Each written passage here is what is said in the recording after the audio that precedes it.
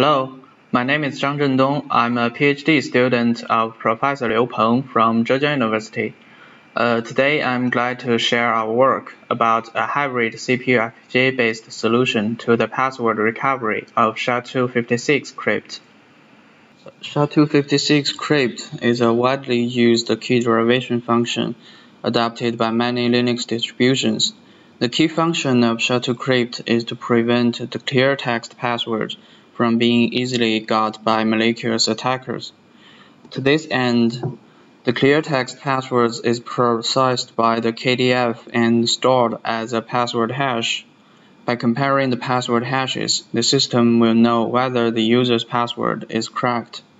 Meanwhile, as Sha2crypt is a one-way function, attackers cannot directly get the clear text passwords, even if he got the password hash.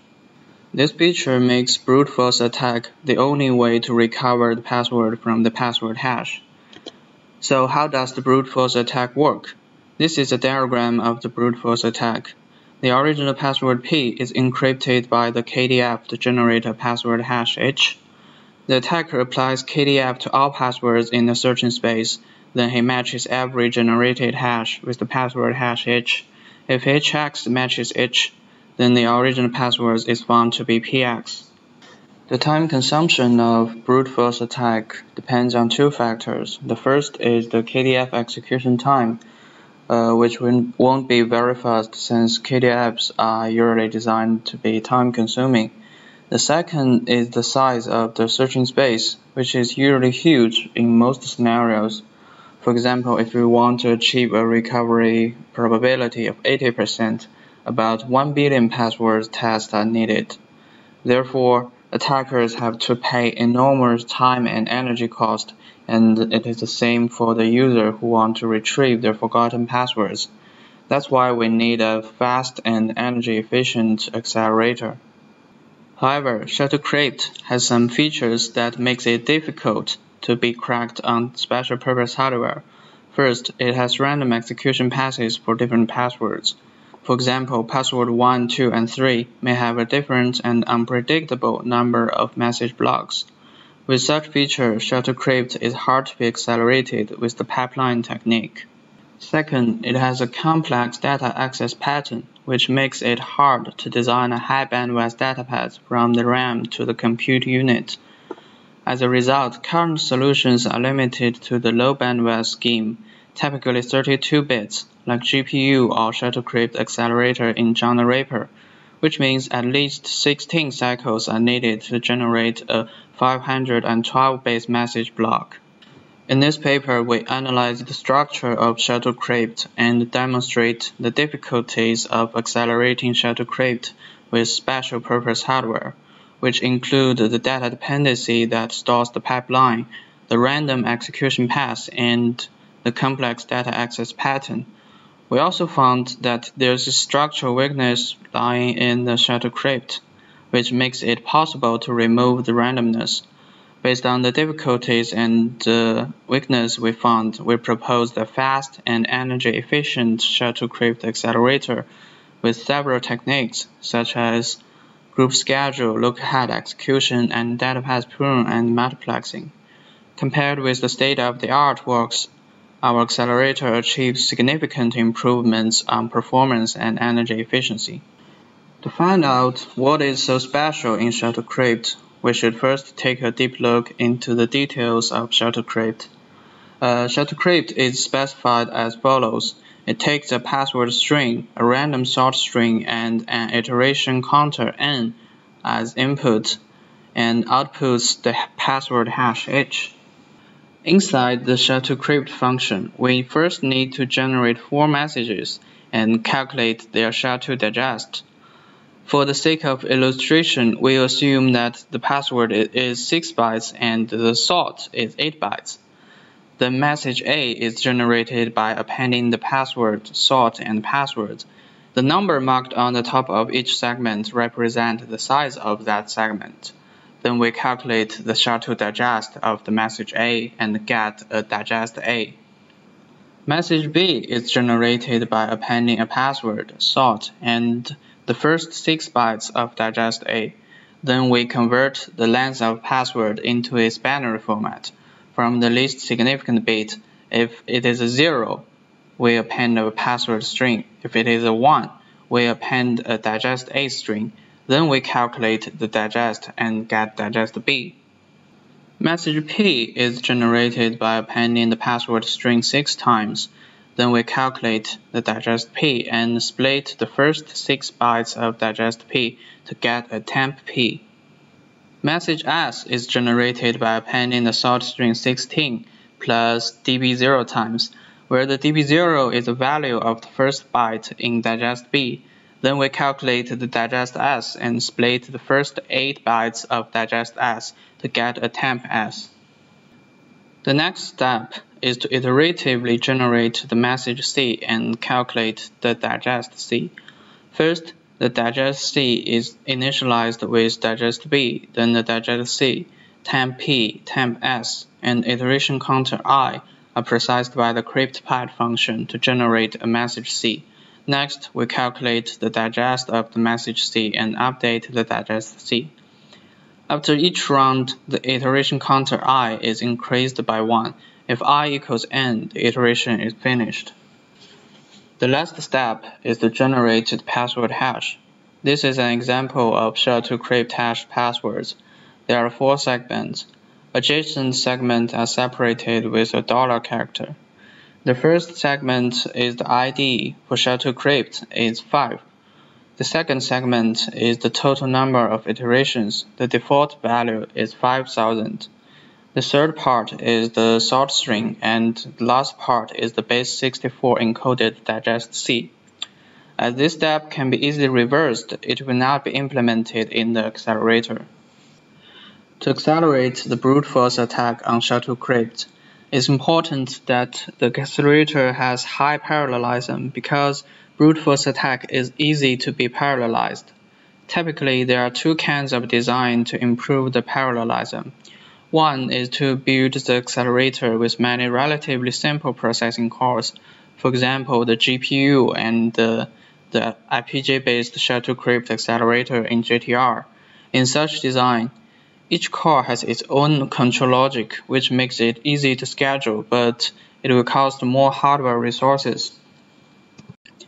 Another kind of design is to build the accelerator with deep pipeline.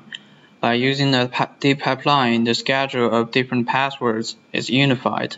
As a result, it needs less control logic than the multi-core design, and thus more efficient. This kind of design has been adopted by many researchers and achieves good performance and energy efficiency. For example, the WPA2 accelerator presented in CES 2016 and the IR5 accelerator presented in TC 2019. However, deep pipeline has its limitations. Almost all pipeline-based accelerators are targeting PBKDF-based algorithm, which has regular data access pattern and unified execution paths for different passwords. These features make it easy to schedule the pipeline. However, for some KDFs like Sha256crypt, the complex data access pattern and the random execution paths make the schedule of the pipeline very difficult. To further understand why, let's view Sha256crypt in another perspective. As we can see, the operations in Sha256crypt can be classified into 2 categories. First, we generate a message by some rules. Second, we calculate the Sha2 digest of the message. We also want to review the structure of the Sha2 function, which is shown here. The input message is first padded with a 1, followed by several zeros, and a 64-bit message length. Then the padded message is divided into several 64-byte blocks. Each block is processed by the block transfer function and generates a temporary digest, which is used as the state of the next block transfer function.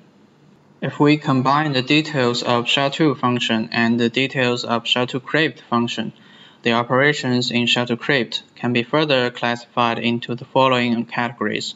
First, we generate a 64-byte block. Second, we calculate the digest of the block with the block transfer function.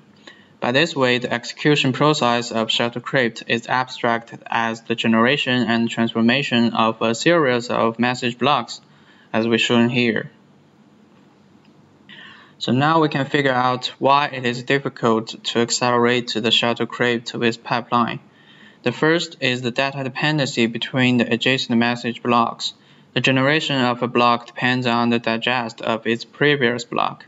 If we have a 64-stage pipeline, the pipeline has to be stalled for 64 cycles before the computing of the digest finish, which extremely slows down the accelerator. Another problem is the random execution path. As we mentioned before, the number of blocks is decided by the length of the message. However, there are too many factors that affect the length of the message. For example, the length of the password, the length of the sort, even the random number DB0. If the passwords have different number of blocks to be processed, the schedule of the pipeline would be very difficult. The last one is the complex data access pattern. The generation of the block is similar to select 64 bytes from the data buffer. However, there's no simple rules for hardware to know which byte in the input sources should be placed in which byte in the message block. If we want to generate the block in one cycle, a total of 64 218:1 multiplexers are needed, which will introduce great overhead to the hardware resources and increase the critical path latency. Now we come to the part of how to solve these problems. By classifying the operations in Sha256crypt as generating and transforming blocks, we found that this process is like a factory where there are two workers and a warehouse. The first worker is responsible to select 64 raw materials from the warehouse, and the second worker transforms the raw materials into products. Then the products are put back to the warehouse as the new raw materials. This factory inspired the design of our accelerator. The core of our accelerator is mainly composed of three parts: the data buffer, the data dispatch unit, and the block transform unit. The data buffer is like the warehouse. It stores all variables in Sha256crypt. The data dispatch unit is like the worker 1. It generates a 64-byte block each cycle. The pipeline block transform unit is like the worker 2. It transforms the block and output the digest. Then the digest is stored in the data buffer as the new input sources. With this basic architecture, we will apply several techniques to solve the difficulties mentioned above. To solve the data dependency problem, we use the group schedule technique. Noticing that there are no data dependency between the blocks in different passwords, we can process a group of passwords together.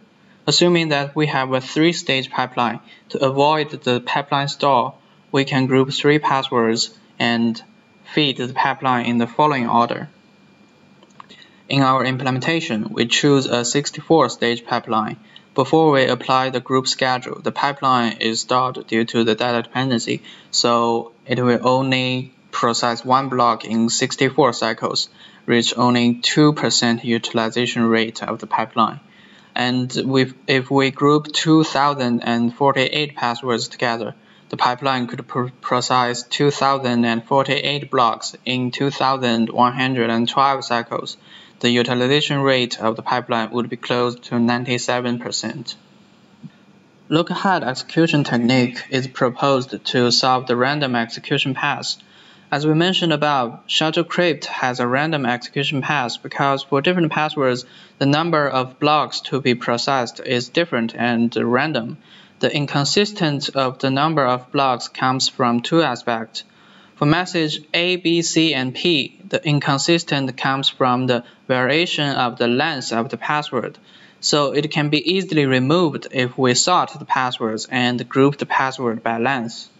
For message S, the inconsistent comes from the randomness of DB0. To remove this kind of inconsistent, we proposed the look-ahead execution, which is based on the following observations. First, there's only one sort when cracking one password hash. Second, there are only 256 possible values of DB0. which means we can calculate all 256 possible values of digest S in advance. The hardware implementation of look-ahead execution is very simple. We first calculate all possible values of digest S on the CPU and store them in the LE buffer. Once the calculation of digest B is finished, the DB0 is used as the address to access the LE buffer. Then the corresponding value of digest S is read out and stored in the digest S buffer. By using the look-ahead execution technique, the calculation of digest S is skipped on the hardware. Thus, the randomness of the execution path is removed. To solve the problem caused by the complex data access pattern, we provide an efficient design of the data dispatch unit.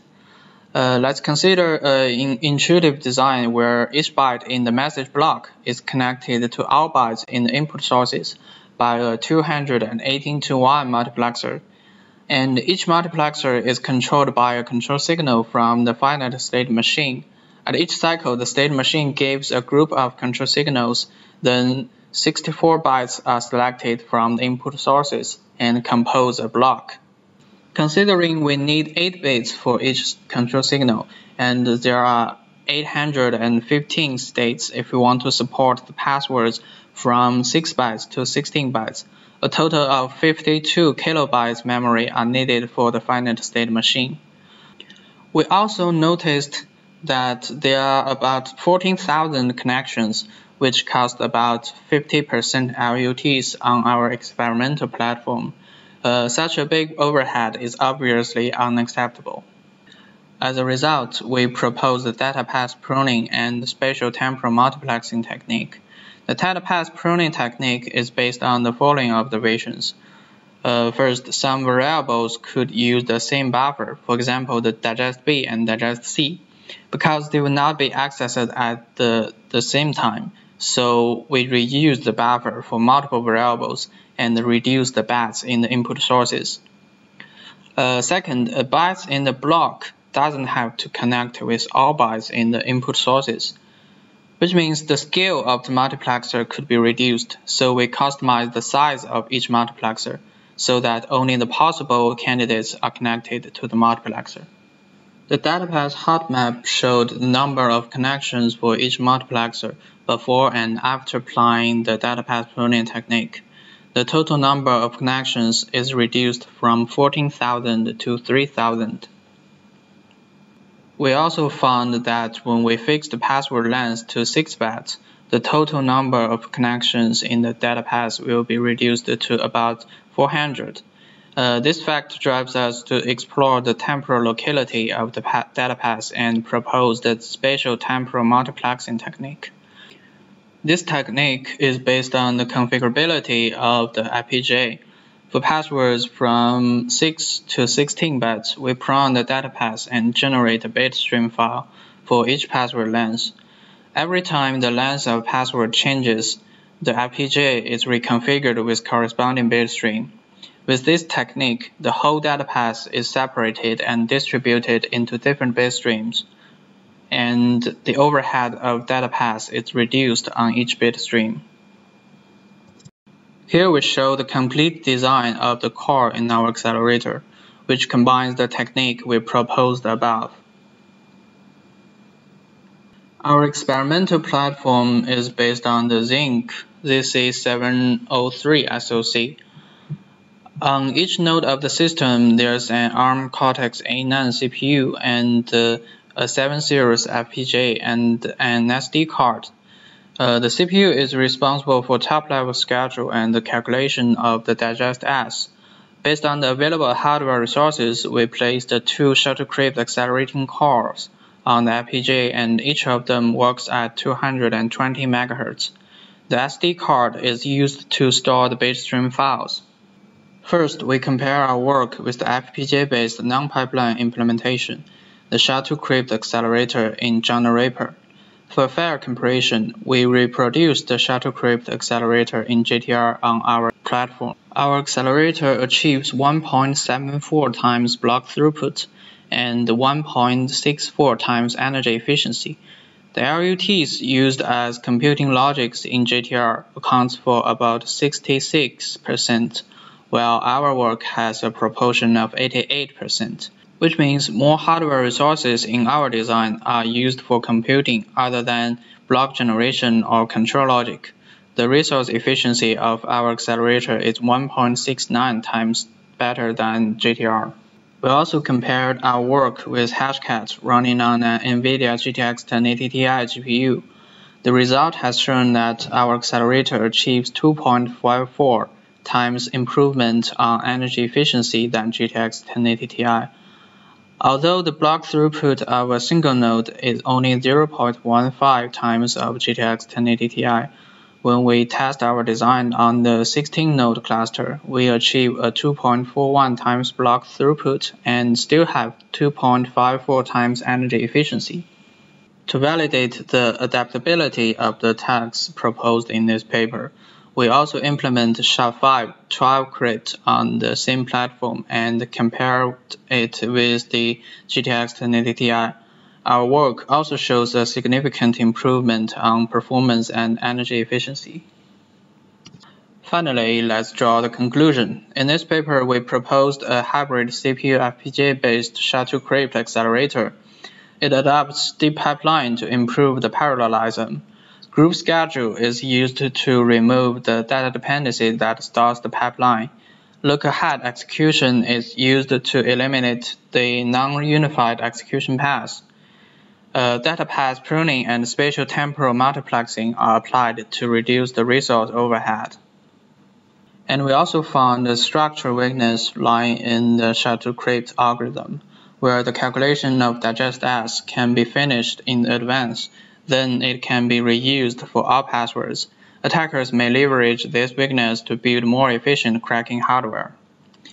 That's all. Thanks for listening.